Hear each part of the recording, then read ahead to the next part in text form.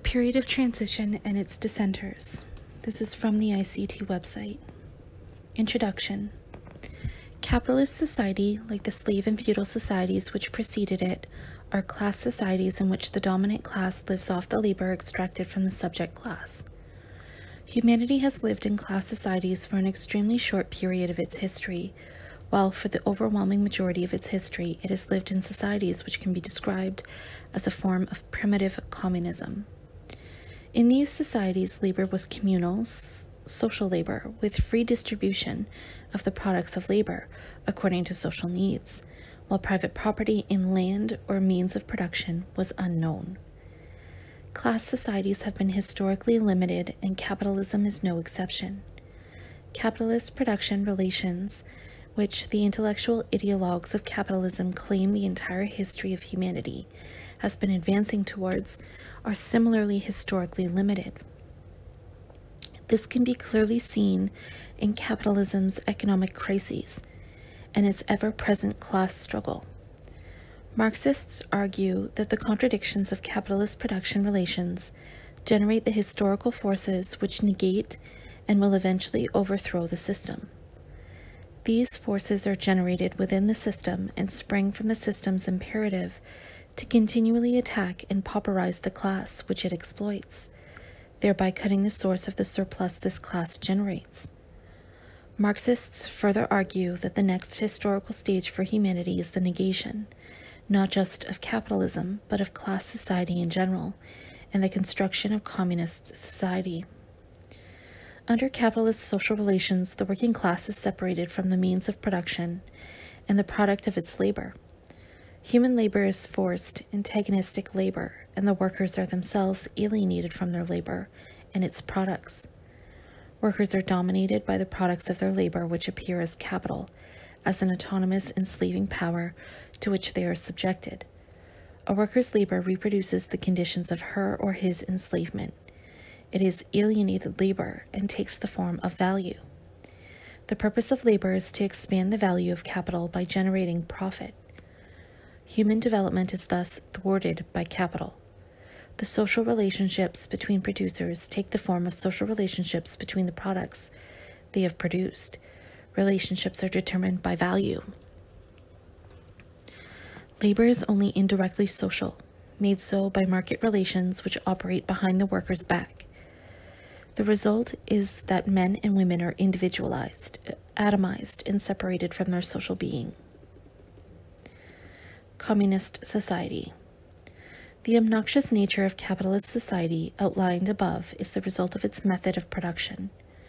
Once communist relations of production are established, a whole host of other changes will follow as a result.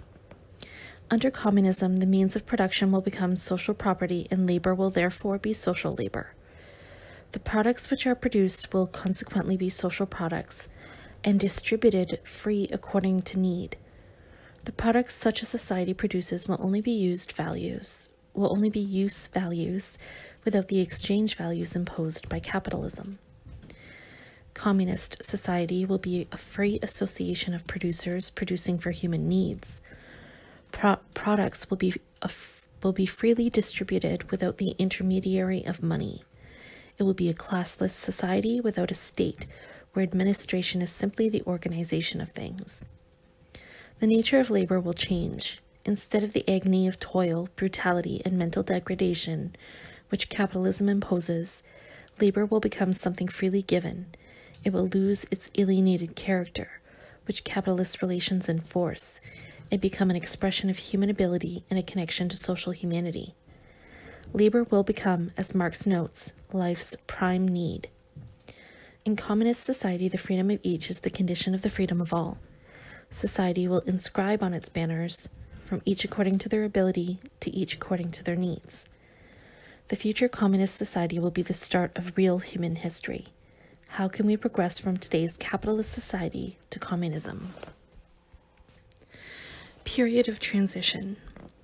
Marx argues that for humanity to pass from capitalist society to communist, there needs to be a period of transition. This will consist of a political revolution in which political power passes to the working class, in a lower stage of communism, which will, in due course, lead to full communism as described above. The capitalist system is a global one, and production relations are dominated by the law of value, which is likewise global. This system does not allow islands of communism to exist within it. Consequently, revolution must occur before any thoroughgoing communist measures can be implemented.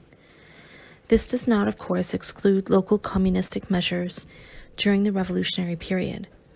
For example, in areas under control of revolutionaries, rents, mortgages, and debts can be abolished, and free transport, electricity, water, health, education, and other services introduced.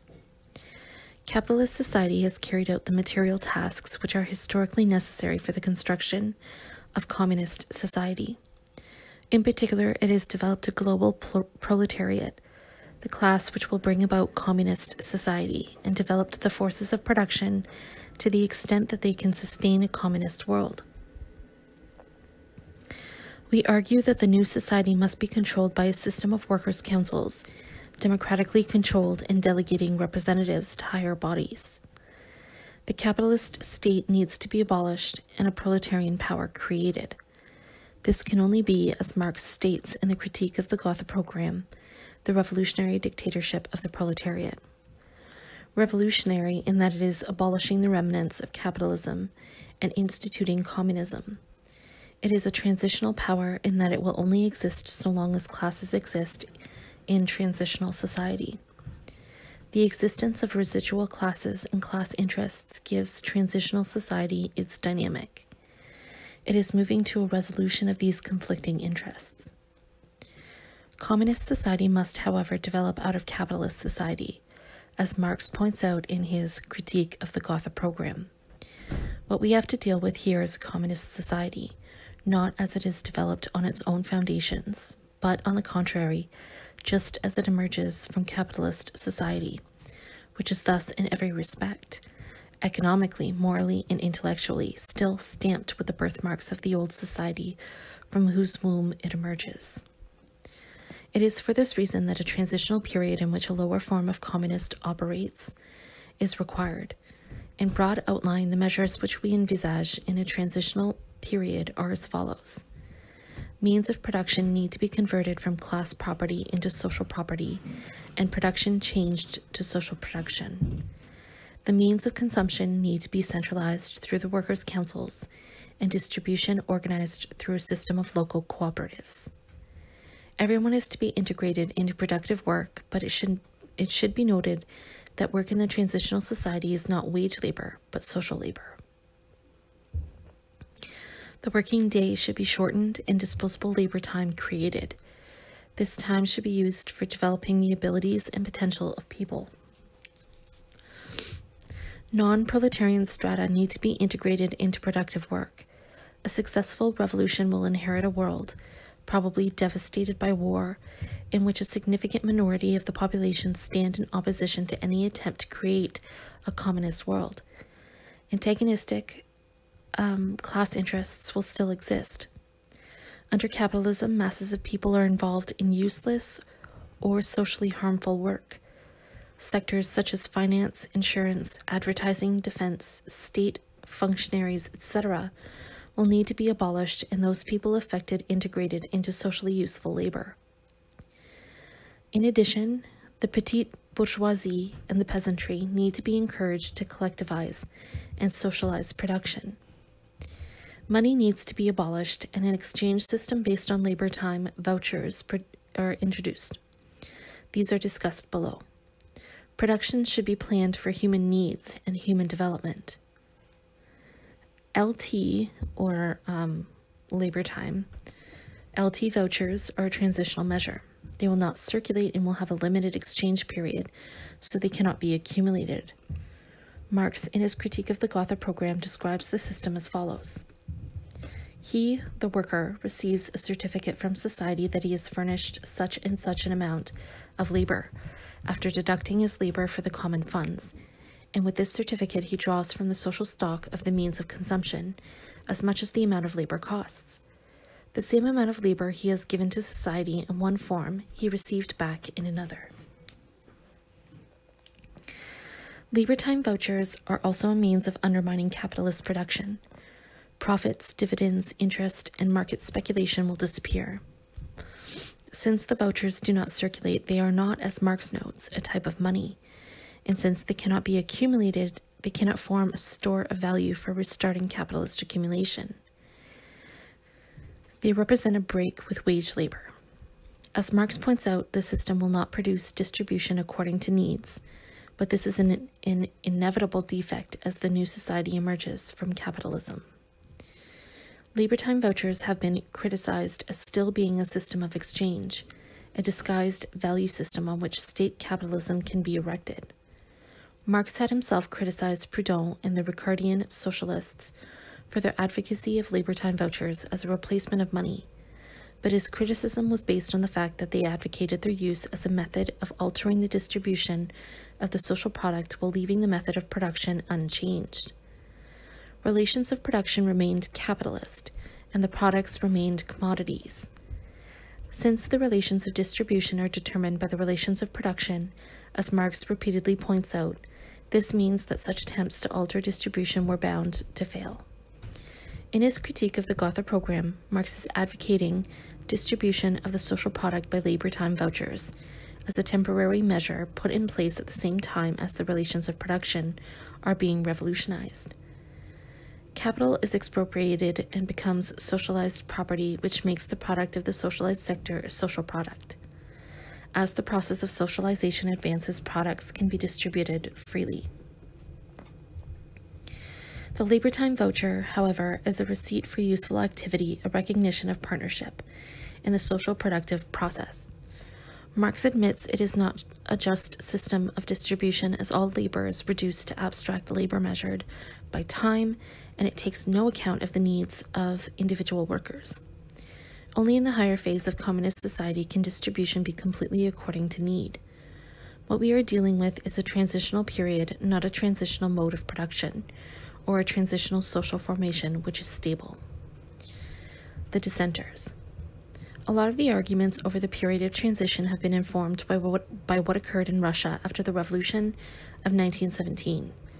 However, there has never in history been a period of transition anywhere.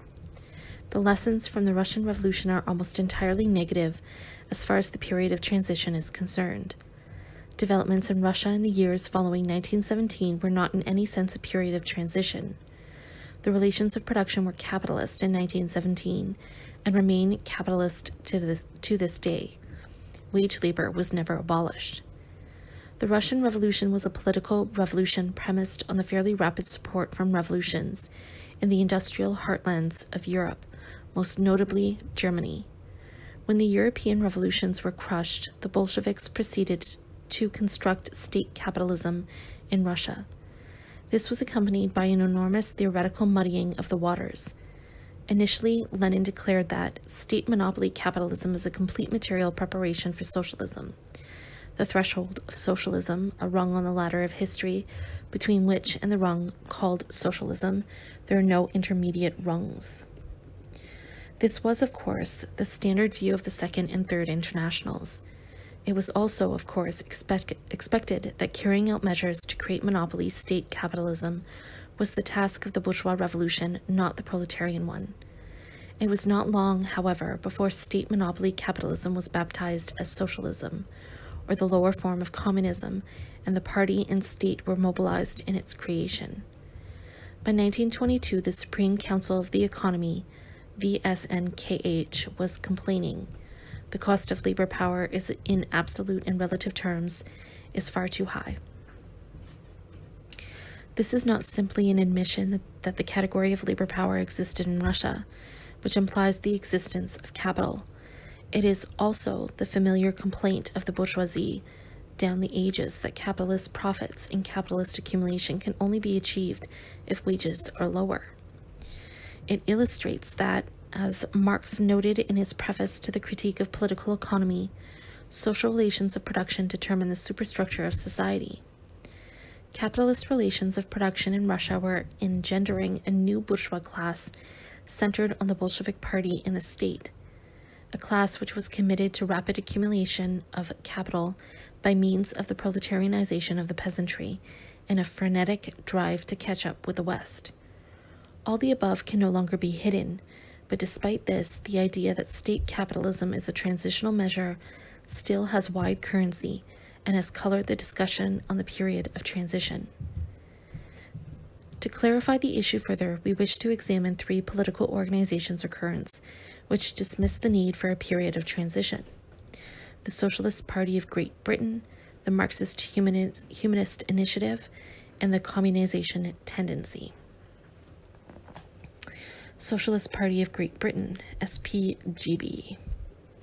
The SPGB's views on the period of transition have been explained in a recent book called The Alternative to Capitalism.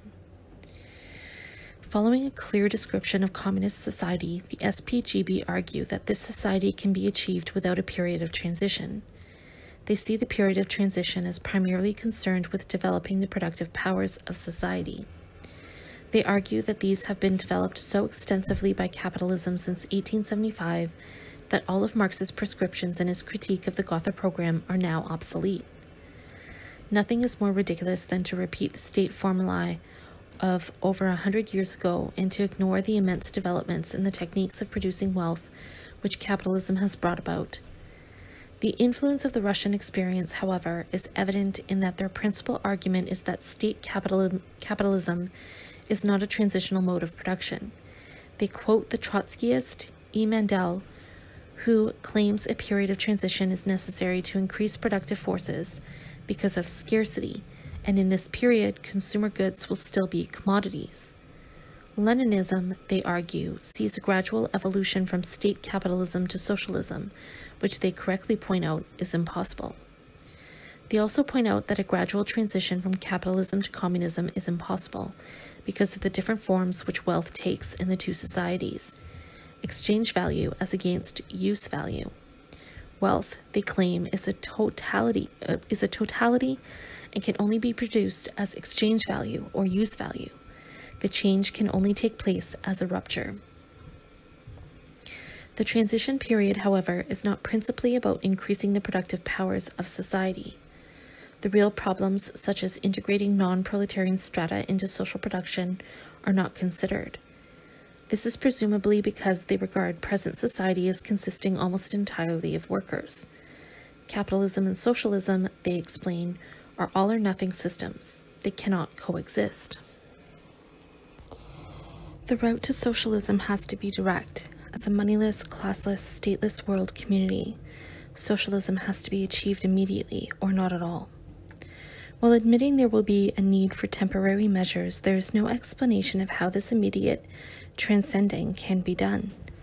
The general answer which the SPGB provides is that after winning a parliamentary election, they would legislate or decree the socialization of capital, the abolition of the state, the ending of money, the ending of countries, and the free distribution of products in a massive rupture.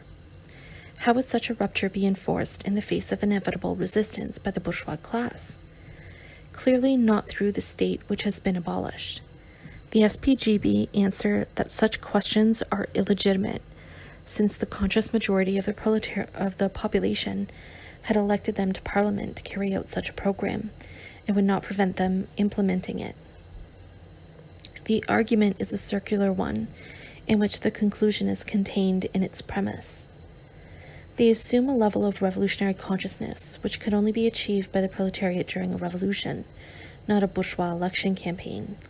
As Marx says in the German Ideology, both for the production on a mass scale of this communist consciousness, the alteration of men on a mass scale is necessary, an alteration which can only take place in a practical movement, a revolution. The revolution is necessary, therefore, not only because the ruling class cannot be overthrown in any other way, but also because the class overthrowing it can only in a revolution succeed in ridding itself of all the muck of ages and become fitted to found society anew. The rejection of a period of transition is part and parcel of an utterly utopian program for the achievement of socialism. Marxist Humanist Initiative. Another grouping which has taken up the issue of the period of transition is the Marxist Humanist Initiative. Andrew Kleiman outlined their position in a talk called The Incoherence of Transitional Society as a Marxian Concept, at a lecture given to the Workers' and Punks University in Ljubljana, Slovenia. Like the SPGB, the initial target of his criticism is the notion that state capitalism is a transitional economic system leading to socialism, and again goes back to what happened in Russia post-1917. He examines a book by E. Preobrazhensky, published in 1926, called The New Economics, which argues that the Russian economy was part socialist and part capitalist. The socialist part being that controlled by the state in which production is planned. Preobrazhensky called for the expansion of this sector by primitive socialist accumulation, which meant savage exploitation of the peasantry. At this time, Preobrazhensky was a theoretician of the Trotskyist left opposition group, which was calling for rapid industrialization rather than accommodation with the peasantry, enshrined in the new economic policy adopted in 1921. When in 1928, Stalin adopted a policy of forced collectivization of the peasantry and breakneck industrialization, the left opposition considered Stalin had adopted their policy and dissolved itself. Kleiman clearly shows that for capitalist social relations to disappear, the mode of production has to change, and that a change in the normal ownership of capital does not change capitalist social relations. State capitalism remains capitalism, not socialism, and cannot therefore be a transition to socialism. The brunt of his criticism is, however, directed at the notion of transitional society, which Preobrazhensky accepts without question. He ridicules the idea that different modes of production could coexist in a transitional society. What is the mode of production in such a society, he asks. Is there a third type of society between capitalism and socialism? He admits he can envisage a period of instability and a state of flux in the change from capitalist to socialist production, and will not admit the need for a transition period, but not a transitional society. Kleiman uses the basic Marxist axiom that the economic infrastructure determines the superstructure throughout the lecture. Changes in political and legal forms and consciousness are produced by changes in the economic foundation of society, not vice versa. The division of society into classes is rooted in the mode of production, so the transition from the capitalist state to the socialist non-state is intelligible as a Marxian concept, because this transition is based on and corresponds to the revolutionary transformation of the mode of production. While all this is generally true in the longer historical view, the practical question of how the mode of production is transformed is not addressed. The fact that a significant minority of the population will oppose such a transformation and will lose their means of existence because of it, all of which will require measures for integrating these people into the new society, is not considered. A transition period means a period of time. While it is true that communism cannot coexist with capitalism for a long period in the way that capitalism could coexist with feudalism, some sort of hybrid society must exist during this time. It is an unstable society in flux, subject to change carried through by a revolutionary proletarian dictatorship. The new society must develop out of the old, and it must be created by the actions of men and women. This can only occur through the will of people whose consciousness is not directly determined by infrastructure of society in the way that Kleiman suggests. Consciousness is an indirect product of the infrastructural basis of society, a product mediated by social and historical factors. If this was not the case, revolutionary change would be quite impossible, as Marx says in the third thesis on Feuerbach. The coincidence of the changing of circumstances and of human activity or self-changing can be conceived and rationally understood only as revolutionary practice. Communization. A current theory which also opposes the need for a period of transition and has gained in popularity in recent years is that of communization. This theory has been developed by groups who developed out of the events of 1968 to 1975, some of whom came out of the Situationist International or were influenced by the publication Invariance, whose leading theoretician was J. Kamat. Behind a lot of this theorizing is the suspicion that a period of transition will lead to a repeat of the Russian experience and the construction of state capitalism. Dove and Nesick of the group Troploi, for example, complain that Leninists forgot about Marx's objective of abolishing wage labor, and their sole concern was running a planned economy. In general, instituting a period of transition is seen as a recipe for counter-revolution. Instead, they demand that the revolution should immediately establish communism.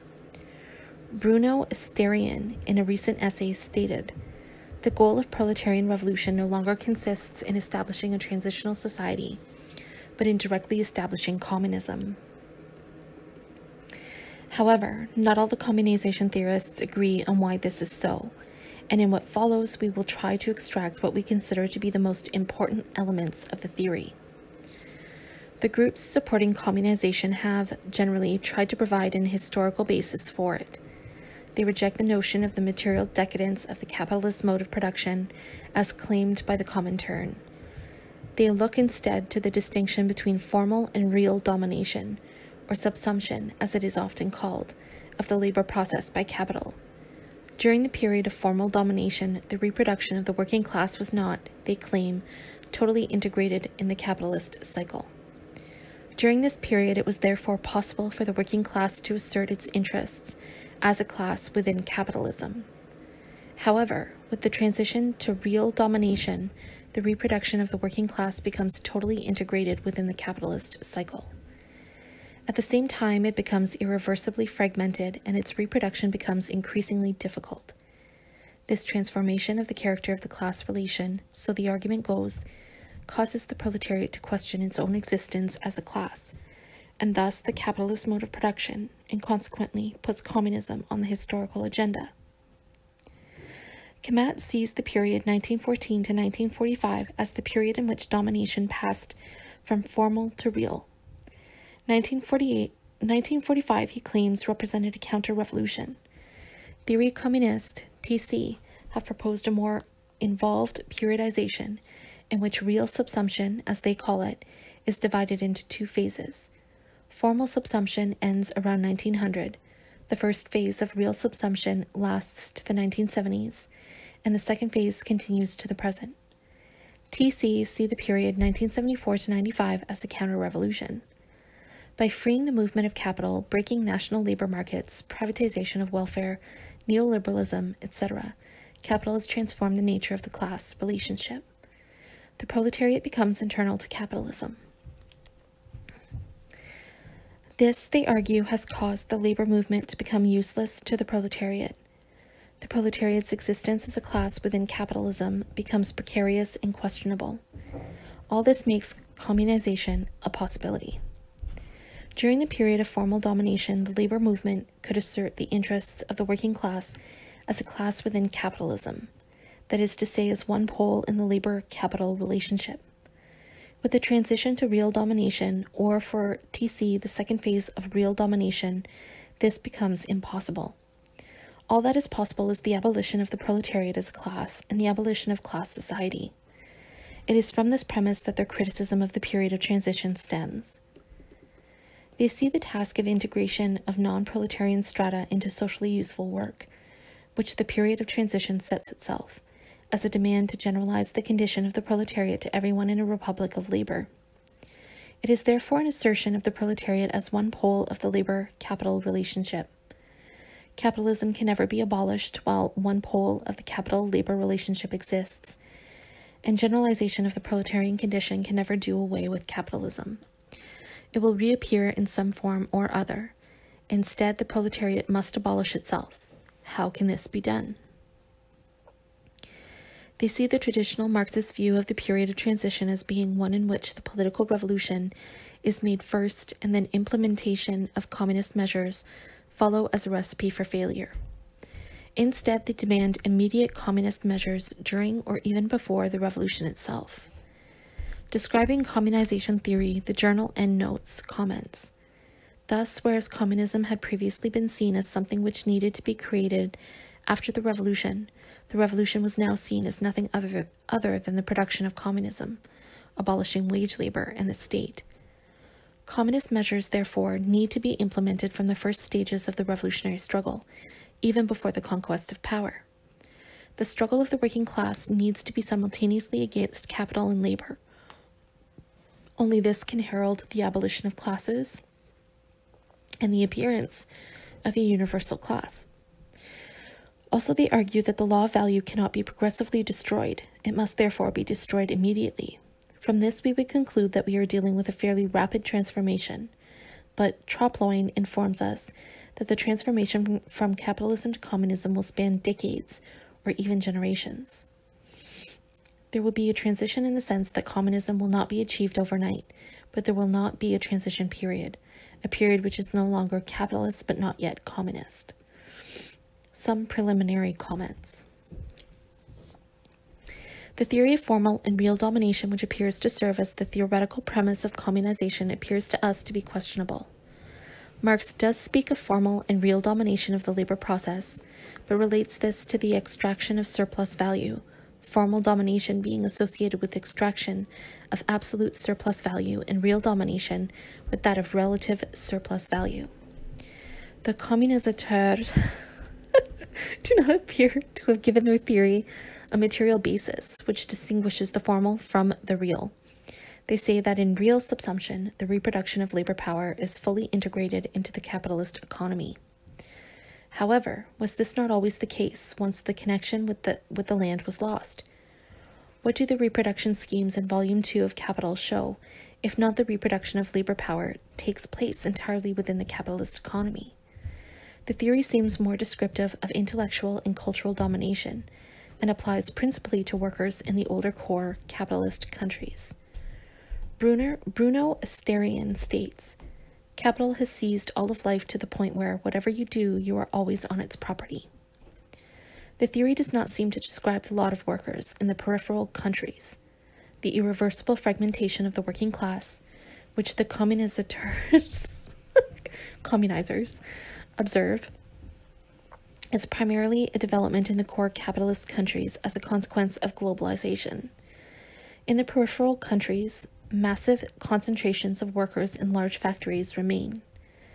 In addition, the size of the global proletariat is increasing, as predicted in Marxist theory. In what sense, we ask, are workers in peripheral countries such as China or South Africa really subsumed by capital, when they are often first-generation proletarians and are able to return to the countryside during capitalist downturns or long strikes, such as the recent platinum miners' strike in South Africa? What needs to be explained is how real subsumption can make the working class see the need to struggle to abolish itself as a class. How can a class which exists within capitalist society struggle to abolish itself, rather than assert its needs as a class? To demand this is to expect the working class to act outside the parameters of historical materialism. As long as it exists within capitalist society, the working class can only struggle to defend its interests and reproduce itself within the circle of this society. This must mean affirming its class interests within capitalism. It will surely have to do this until capitalist society suffers complete breakdown. Such a breakdown will itself have been precipitated by class struggle for demands within capitalist society. At this point, the question of an alternative society and the abolition of itself as a class can arise, but this is an outcome of struggle for interests within capitalism. How such a struggle can result from real subsumption has not been explained. The key question which looms behind this theorizing is whether the communizers still regard the working class, which they see as irreversibly fragmented, and whose reproduction is fully integrated within capitalism, as the subject of the revolution. It is a short step from real domination to real integration. Kamat, for example, took this step and finally saw the working class as an aspect of capital, unable to supersede its situation, and abandoned Marxism altogether. The criticism which the communizers make of the integration of all into socially useful work during the period of transition appears based on the confusion of socially useful work with wage labor. During the transitional period, the means of production are becoming social property, and their products therefore social products. Work is becoming an activity rather than forced labor. The worker is no longer alienated from his labor and his product. Integration into useful work is a step towards the integration of all into a human community. The rejection of work, which is so frequently demanded by the communizers, would undermine any attempt to build a new society. As Marx notes, all social formations must require labor. Just as the savage must wrestle with nature to satisfy his wants, to maintain and reproduce life, so must civilized man, and he must do so in all social formations and under all possible modes of production. The point is to convert labor into a social activity in which men and women express their talents, so that work becomes a human need instead of alienated toil. The demand for immediate socialization, which the communizers make, takes no account of the fact that the new society will arise out of capitalism and will still have many defects of capitalist society. The fact that it must develop out of revolution and civil war is not really addressed. Some of the publications give the impression that communization can take place without revolution. B. Asterian, quoted above, speaks of local initiatives seizing capitalist property and distributing it free to assure its own survival, then resuming production with free distribution. Such things could only take place after the destruction of the bourgeois state power. They will not in themselves destroy state power. After the revolution, remnants of classes will still exist and will fight to regain their lost privileges. Marx's description of a lower phase of communism, which takes account of this, still appears to us as correct. Many communist measures will be implemented fairly rapidly in the lower stage of communism. For example, socialization of the means of production, abolition of money, the institution of labor time vouchers, free distribution of services, free transport, shortening the working day, etc. So far, these measures sound very like communization, but do not, of course, include abolition of the state. The political power, the dictatorship of the proletariat, will be the workers' councils. It will enforce transitional measures such as socialization of all capitalist property and distribution of social product, and to dissolve the remnants of capitalist classes into humanity in general. This cannot be done overnight. Only when classes no longer exist will the need for the political power disappear and the state itself wither away. Conclusion.